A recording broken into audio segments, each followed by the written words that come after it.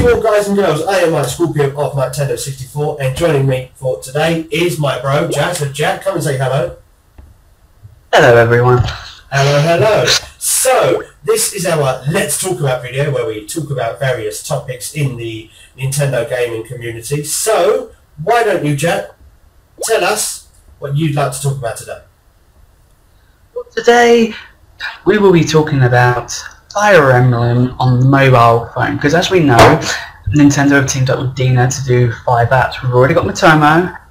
In fall, we have Animal Crossing, and we have Fire Emblem coming. And today, I will be talking about what would make the Fire Emblem game work and what wouldn't. Okay. So, Fire Emblem and Animal Crossing, obviously we'll talk about Fire Emblem. Fire Emblem is coming to mobile, so to speak, but we don't quite know in what kind of format. Now, I personally, even though I run a Nintendo website about news, reviews, and personal reviews, I've never actually experienced a Fire Emblem game. I've never had the chance to, and the reason is because I'm a home console gamer more than a handheld. I've never had the real opportunity to play Fire Emblem, so maybe you can enlighten us. Well, unlike you, I actually have played one Fire Emblem, so I'm not going to make it out like I'm an expert or nothing, because I'm not. But I have read into Fire Emblem, so I do know like the last few games that have been done, they're sort of like building a formula now in the direction they want to go in. But it's, there are certain things in the game that I think would work, and some I don't.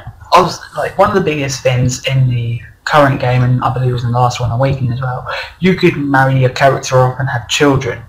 Personally, although I can see the appeal of having it in the 3DS game, I would say for the mobile one, no, ditch it. It's an unnecessary part on the sides, as is the actual animations in the battle. You know, when I played on the 3DS, I liked seeing the animations. It was good.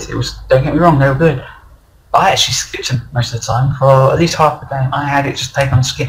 That way I can have a faster experience to get through the level, because although the levels themselves aren't too grand and too large or too massive, if you're playing this on a mobile phone, you have even less time than a handheld platform. You want to be able to do the levels within a couple of minutes. Well, have the levels themselves be good.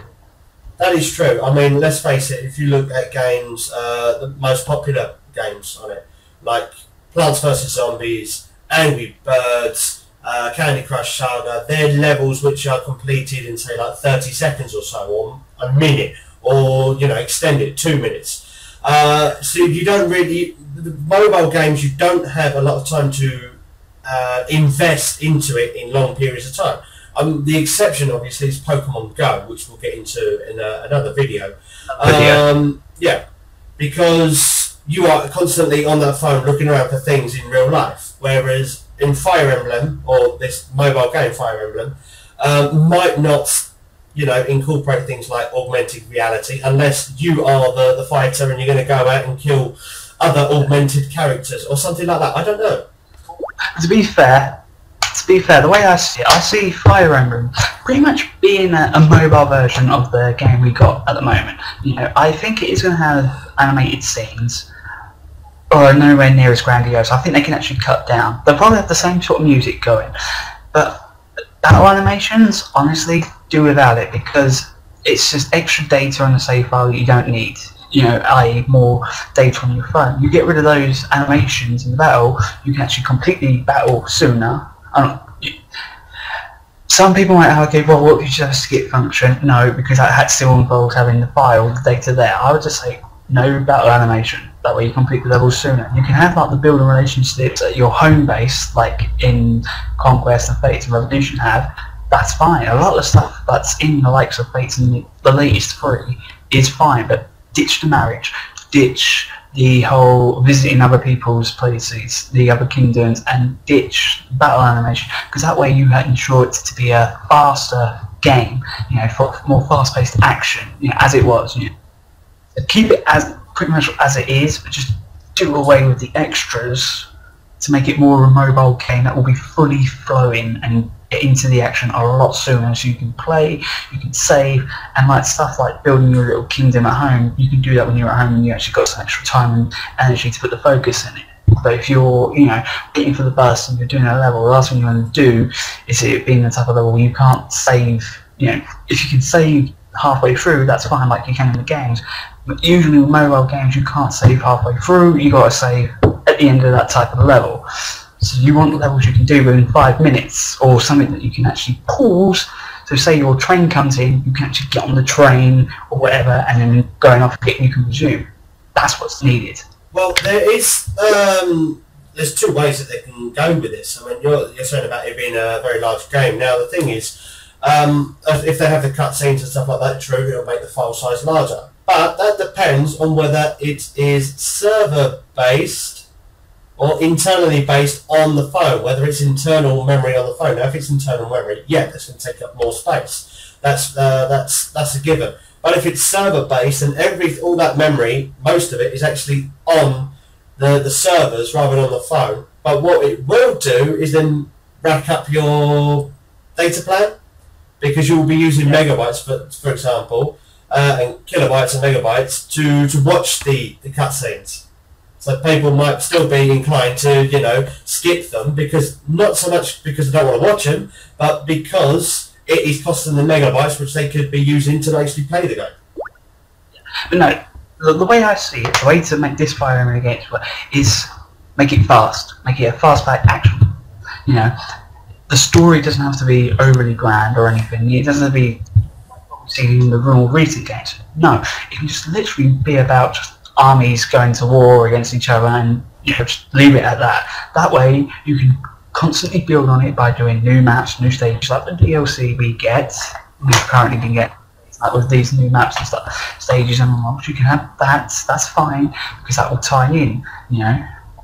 But no, I think for the mobile version to work best, you want something fast. It doesn't have to have the greatest story. It just wants speed. It wants the music from the before, and maybe like a Fire Emblem All Stars.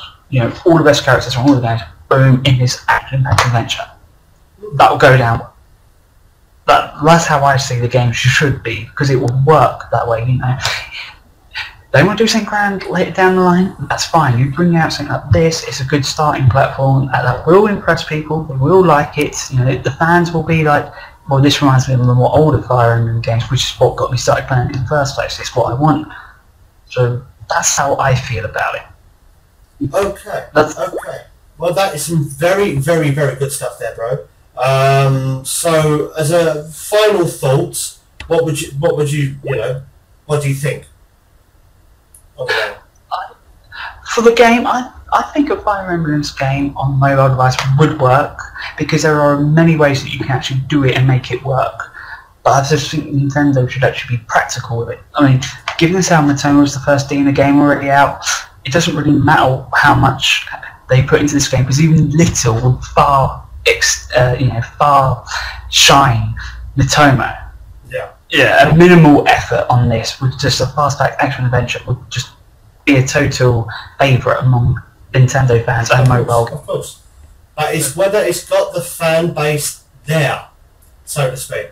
Now, obviously, if it was like Mario or The Legend of Zelda, it's already got millions of people there ready to just jump on the bandwagon for a mobile game. But Fire Emblem, even though it also has got millions of fans, does it have enough fans that would actually play the mobile game as well, or are they too hardcore that they would stick with the 3DS version? I can see at least half of the gamers, of the fans from Fire Emblem playing this game, but I also see non-fans playing it, as in general Nintendo gamers looking for something new. They're going to be the ones who play this more. And then, like with Pokemon Go, where suddenly the Pokemon's got more fans around the world, and these people are buying 3DSs and more than Pokemon games, I think it's going to do the same there. This is going to actually appeal more to the non-Fire Emblem fans, who only have phones and not quite a Nintendo, and it's going to pull them in. Because if you notice what the NX is about, it's about not the hardcore games, but getting the general gamers and the mobile gamers and pulling them in. So I think this is going to be one of those games that do that. It's to create fans. not to appeal to the fans, but that's just they want to play it, they can. They just to pull more in to get more to the home console and 3DS. So that's what I see this game doing. Okay. Fire Emblems is for everyone, not just for fans. Fire Emblems for everyone, not just the fans. Well, guys and girls, that's enough of me on my very, very bad singing. Thank you very much for watching this video, and thank you, Jake, for joining us for this video. So let's give a big wave to everybody at home watching this. Thank you very much, guys, and until next time, keep on gaming.